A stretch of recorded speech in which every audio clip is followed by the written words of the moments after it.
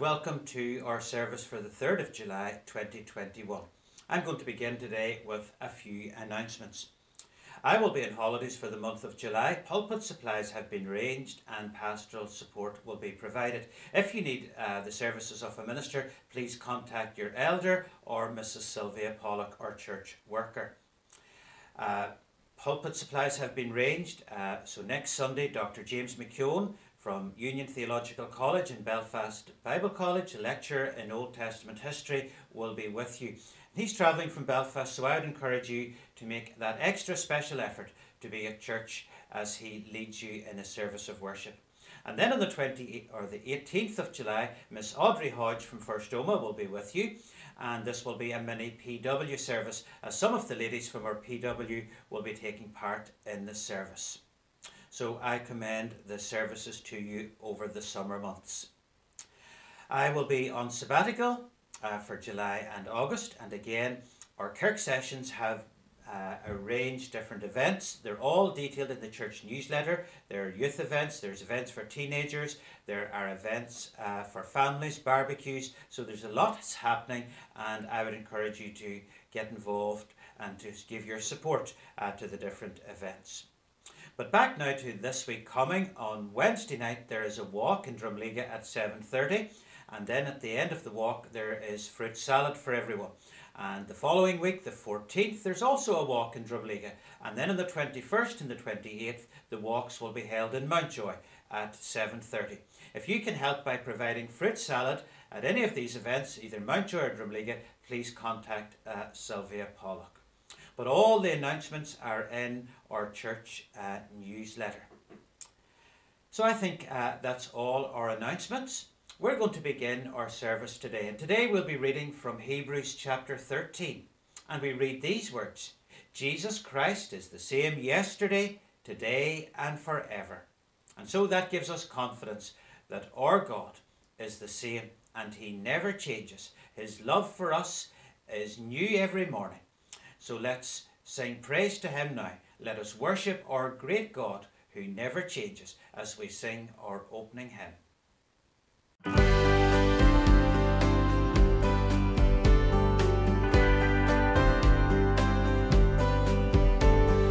Lord, the light of your love is shining in the midst of the darkness shining. Jesus, light of the world, shine upon us, set us free by the truth you now bring us. Shine on me, shine on me.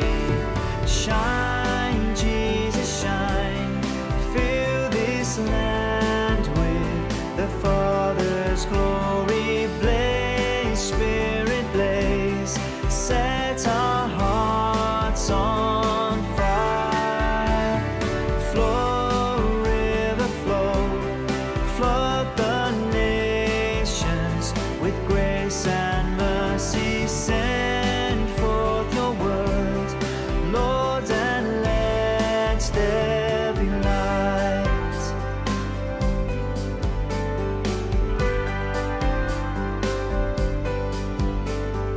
Lord, I come to your awesome presence, from the shadows into your radiance. By the blood I may enter your brightness. Search me, try me, consume all my darkness. Shine on me, shine on me. Shine, Jesus, shine, fill this land with the Father's glory. Blaze, Spirit, blaze, set our hearts on fire.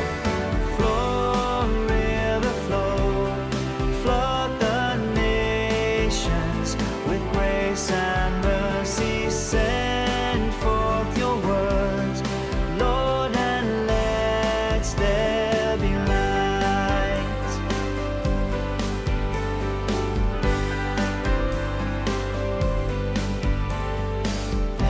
As we gaze on your kingly brightness, so our faces display your likeness, ever changing from glory to glory. Mirrored here, may our lives tell your story. Shine on me, shine on me. Shine, Jesus, shine. Fill this land with the Father's glory. Blaze, Spirit, blaze. Set our hearts on fire. Flow, river, flow. Flood the nations with grace and mercy. Send forth your word, Lord, and let there be light.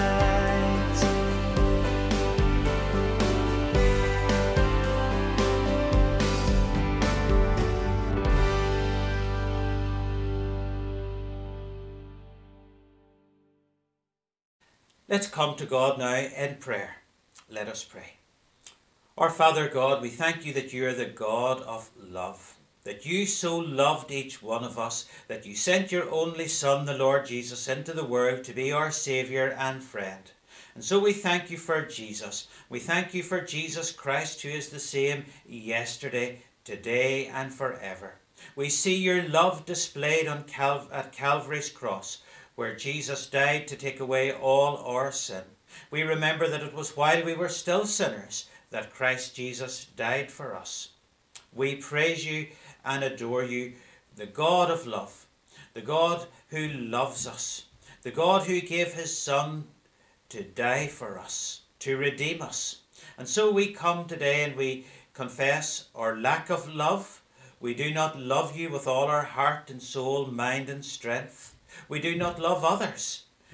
And so we pray that you would forgive us and that you would restore us to yourself and send your Holy Spirit so that we would truly love you with all our very being, and that we would show forth that love to others in our family, in our church, in our workplaces, in our communities.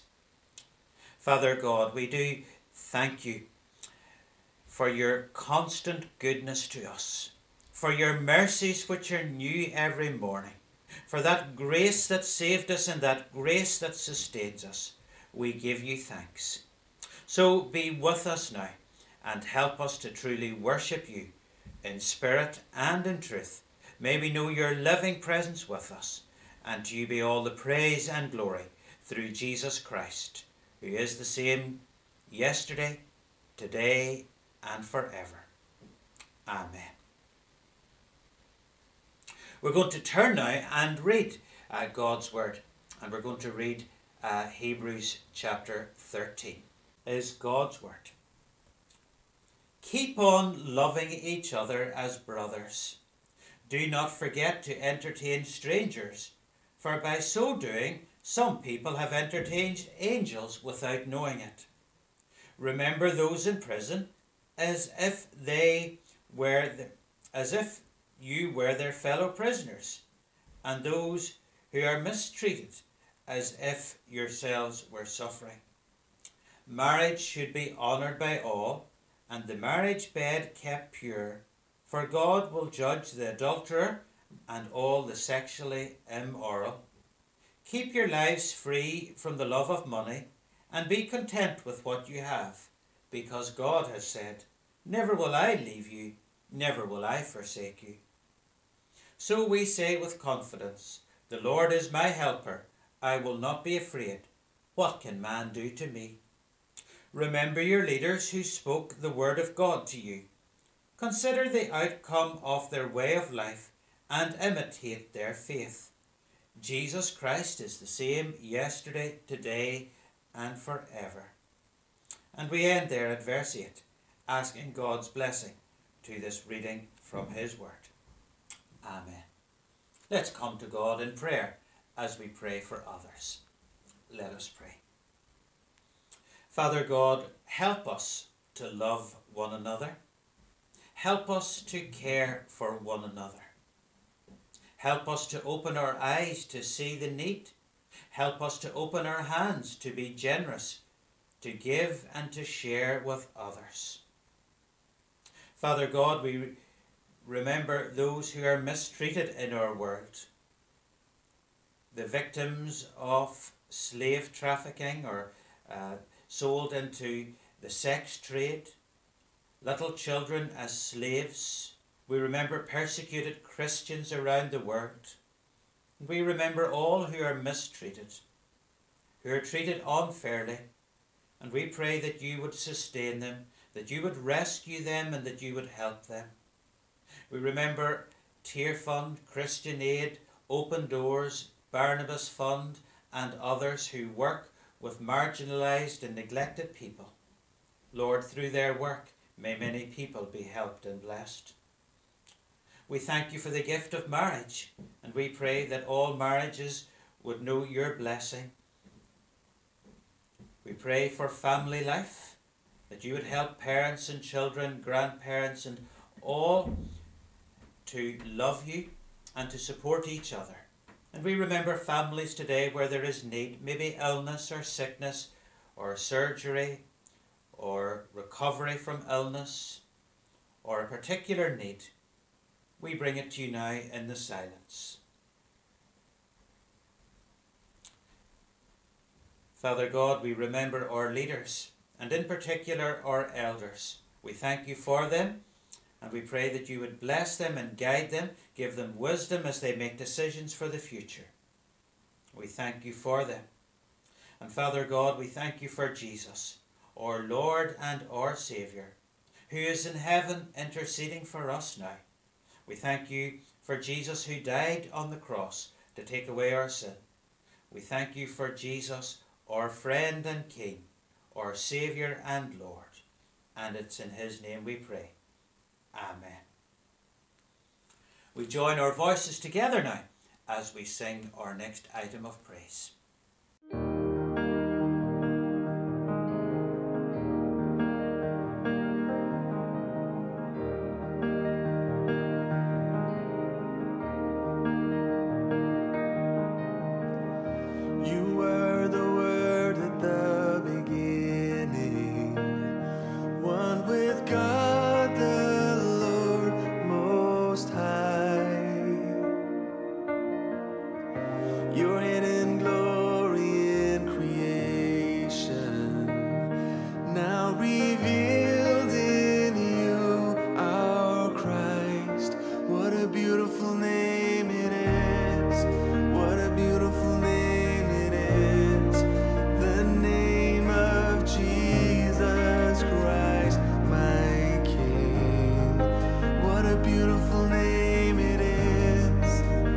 Nothing compares to this.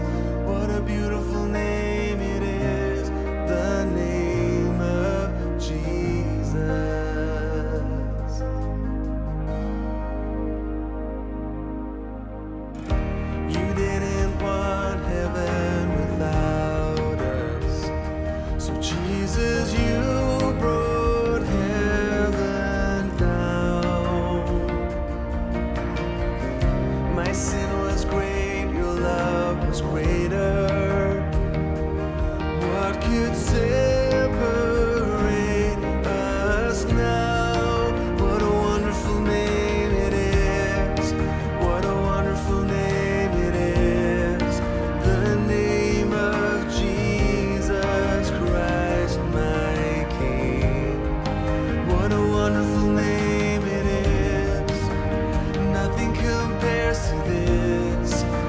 wonderful name.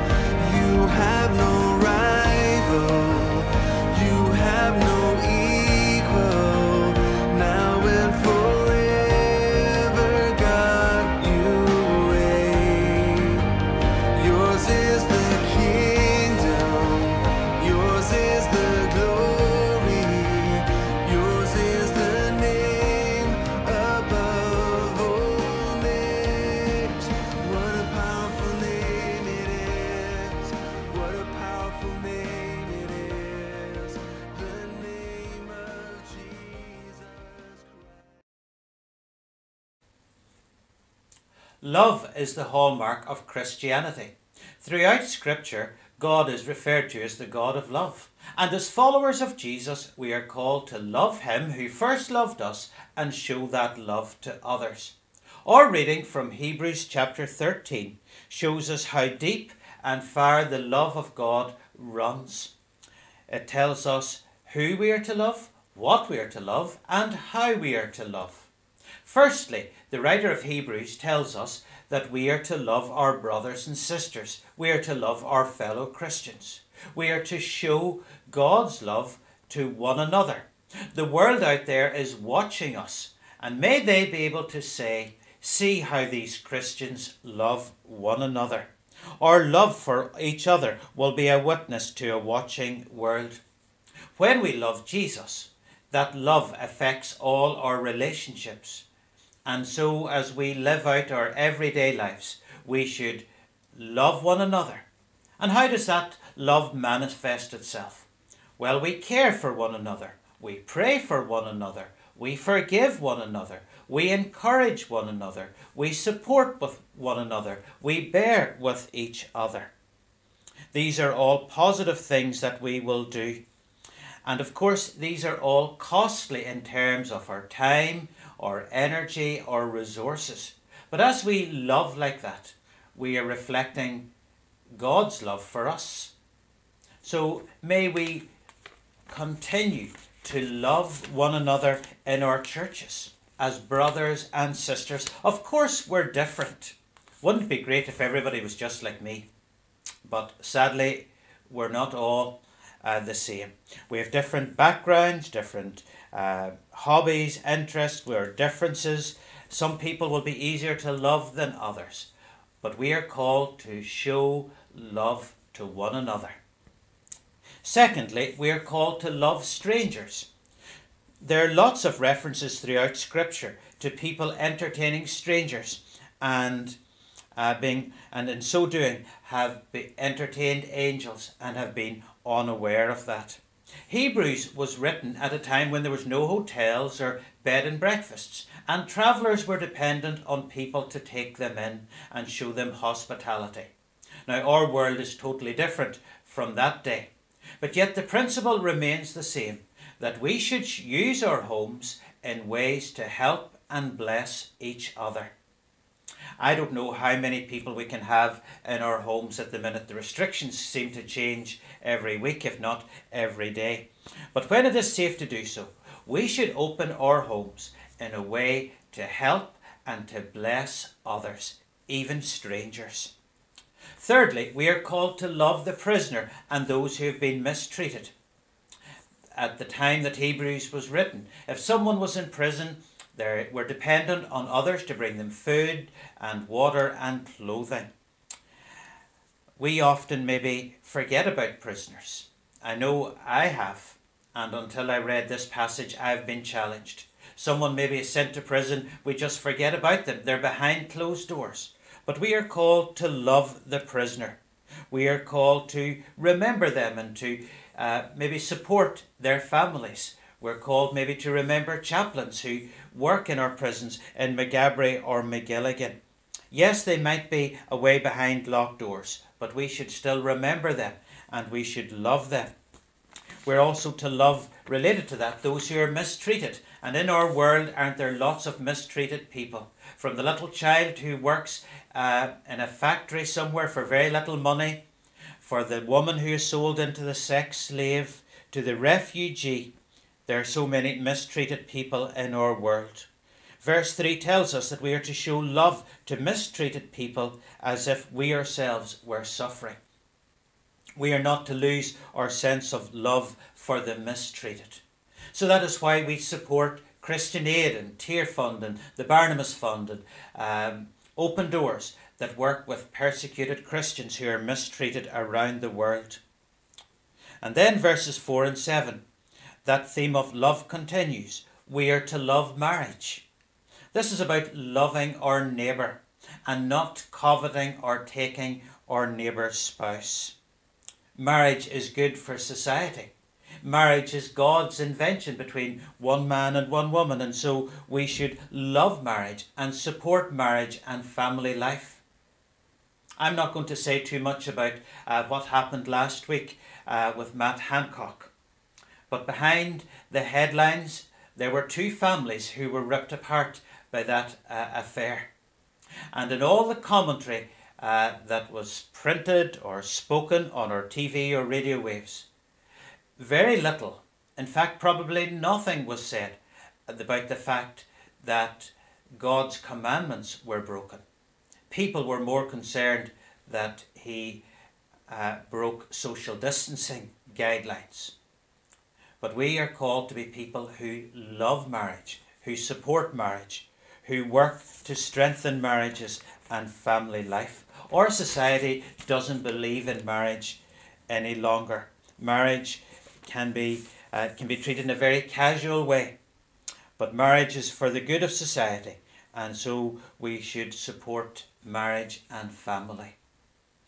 Then the writer of Hebrews says that we should love contentment. We are to keep our lives free from the love of money. We are to be content with what we have. Someone has said if we have a roof over us, clothes on our back, food to eat, and the Lord Jesus in our hearts, we have all that we ever need. Contentment means that we are trusting in God, that God will meet all our needs. So we are to love contentment. And then in verse 7, we are to love our leaders, the people who lead us in the church, the people who instructed us and continue to instruct us in the ways of Jesus. So maybe you can think of a godly minister in the past, a Sunday school teacher or a youth leader, or someone who taught you the ways of Jesus. And as you remember them, you want to imitate their faith. As I go on holidays and leave the congregation under the care of the elders, I want to thank God and publicly thank the elders in Drumliga and Mountjoy. They've all stepped up a gear over the past year or 18 months through this pandemic in leading our congregation, in caring for you, the people in their districts, through phone calls, practical means, and in so many other ways. And we are blessed to have so many godly and hard-working elders. And I want to commend them and thank God for them. And I want you to support them as they continue to lead us. So we're to love our brothers and sisters in the Lord. We're to love strangers. We're to love prisoners and the mistreated. We're to love marriage.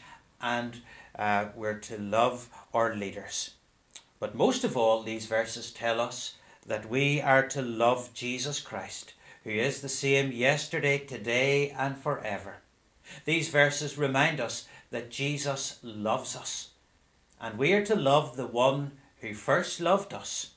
We are to love Jesus, who is the same yesterday, which brings us back to Calvary, where we see God's love for us in Jesus. And at Calvary, there we see the extent of God's love for you and me, as Jesus died to take away our sin and take all our shame upon himself. Jesus is the same yesterday and today. Jesus loves you today. Do you know that? Do you believe that? I trust you do. Jesus loves you today. Jesus is in heaven interceding or praying for you today.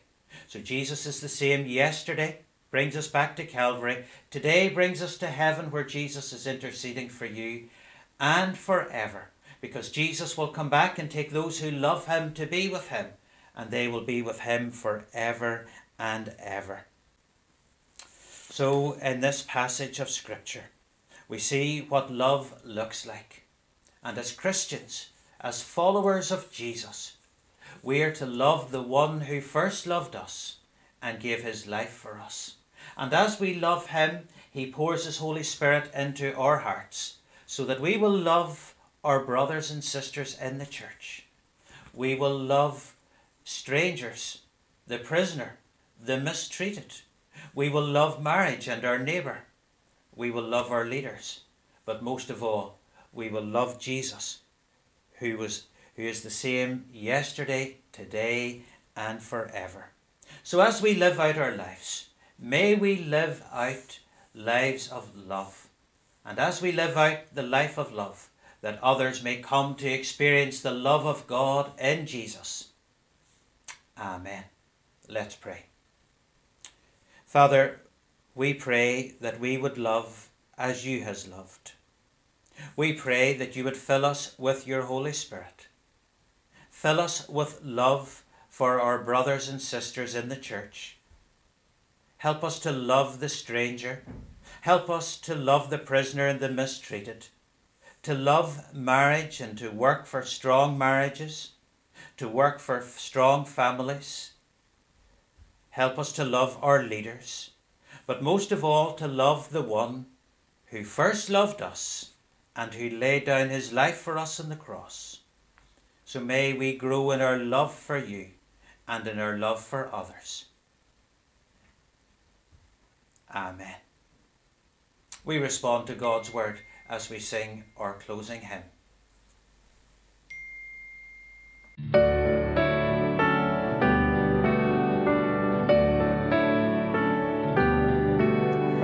Breathe on me, breath of God.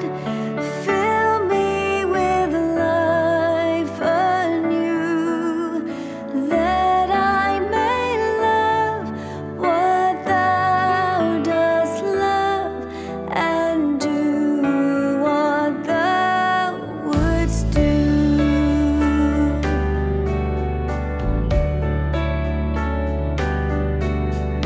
Breathe on me, breath of God, until my heart is pure, until with thee I will one will to do and to endure.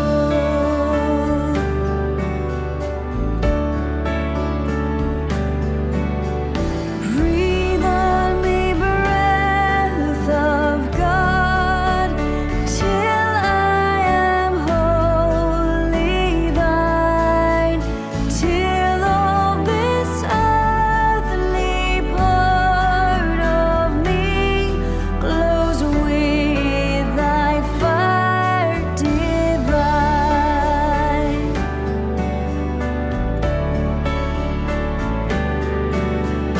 Breathe on me, breath of God, so shall I never die, but live with thee the perfect life of thine eternity.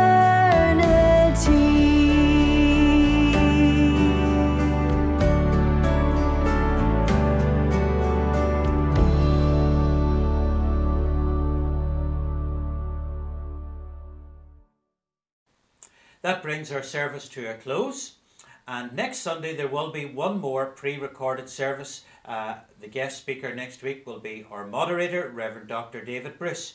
And he has provided a service for online for next week. But until I see you again, thank you for worshipping with us Sunday by Sunday online. And may you know the grace of the Lord Jesus Christ, the love of God, and the fellowship of the Holy Spirit with you this day and through the days ahead. Amen.